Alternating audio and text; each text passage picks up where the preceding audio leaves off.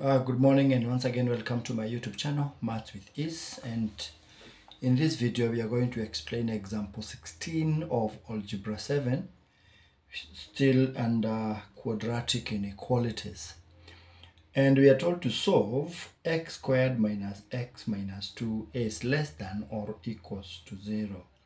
This is what we are going to focus on, less than or equals to 0, showing the solution set on a number line. First things first, and because this one is a region, what is the boundary? The boundary is a line, is a graph, which should be y is equals to x squared minus x minus 2. That is the graph that we need to plot, at least to get the boundary. But within what we have learned in the previous example, we have learned that when x is 0, let's say, when x is 0, y is 0 minus 0 minus 2. And this is what we called the y-intercept. What about when y is 0? When y is 0, it looks like now we have x squared minus x minus 2 is equals to 0. This is an attempt to look for the x-axis intercept. Incidentally, we can already see that we are solving a quadratic equation which is equals to 0. And we are solving to find the values of x when y is equals to 0, which in other words, in another language, we can call critical values, or xy intercept. This is just a general a quadratic equation which we have solved in so many other ways, and we can just pick one of the ways. Let's pick BAC approach, whereby our B is -1 and our AC is -2. Which two numbers do we add? They give us a -1, and when we multiply, they give us a -2. Those two numbers are -2 plus 1 and -2 times 1. -2 plus 1 is -1. -2 times 1 is -2. And as you remember, what we used to do, we used to break the middle term and substitute it with the two factors found. So we have x squared minus 2x plus 1x minus 2 is 0. So what is common in the first two? X is common, x minus 2, and then plus 1, which is common, x minus 2 is equals to 0. So in this case, we have x minus 2 and x plus 1 equals to 0. And if this is true, if x minus 2 is the one which is 0, then x is equals to 2. Or if x plus 1 is the one which is equals to 0, then x is equals to -1. And these are what we are calling the x-axis intercept, or the critical values.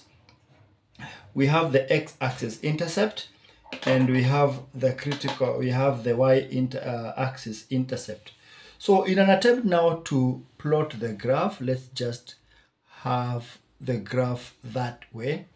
We can have -1, -2, and we can have 1, 2, 3, -3.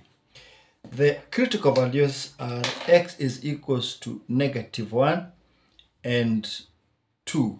But the y-axis intercept is when y is equals to, let's talk about -2 there. But we said, so that we can understand the shape of the graph, it is important to take some points below -1 and above +2, so that we can seriously see how the graph is performing and behaving. So we are talking of x and y. When x is -2, what is the value of y?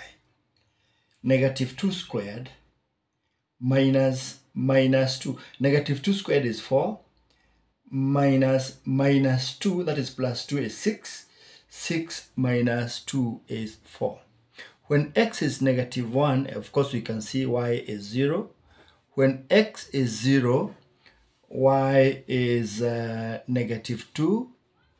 When x is 1, y is, let's substitute, 1 minus 1, 0. We are having minus 2. When x is 2, you can see y is 0. When x is 3, we must now take one step above the upper limit of x. Then we are saying 3 squared is 9, minus 3, which is 6, 6 minus 2, which is 4.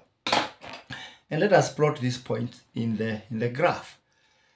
When x is minus 1, when x is minus 2, we have y being equals to, let's say, 4. We could be having 4 there.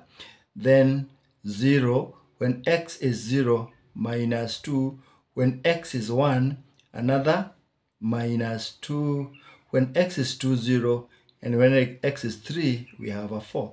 So we have to use freehand and construct a very smooth graph.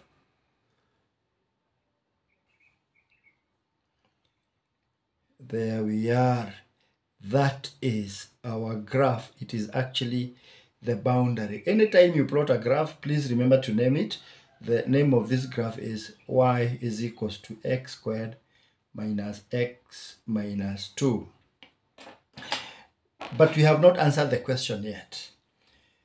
Look, for all what we have done, this equation, the values must be less than or equals to 0.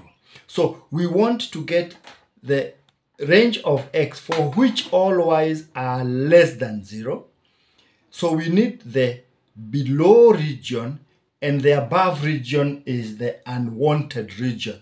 So we can already brand it unwanted region. So we need this one to be less than, below the line. That is below the x-axis. That's when the values of y are negatives, as we have understood. That means what? For this to happen, you can see we have a continuous line here. We have the boundary as we have one boundary as -1. We have another boundary as 2, and the line is continuous. X has to be in between. So for all values greater than, for all values of x greater than -1, moving to the right, greater than -1 or equals to, because you can see our inequality is providing equals to. And for all values of x which are less than 2, 2 to the left, less than or equals to, then within this region, this makes a lot of sense. But we are also told that as much as these are the solutions, the questions also ask us to show the solution set on a number line. And let us just go to the number line and have it as it were. So that is the number line. We have 0, we have -1, and we have 2. And because of because of this inequality, less than or equals to, x can be -1. Moving forward, the upper limit is 2.